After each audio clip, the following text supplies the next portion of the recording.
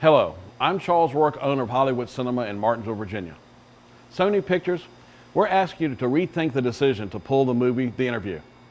Our theaters had a long history of showing emotional and controversial films that include Fahrenheit 9/11, Brokeback Mountain, Borat, and even Magic Mike had a few protests. Sony Pictures, we're asking you to rethink this because we think that your decision will have a chilling effect on the entertainment industry.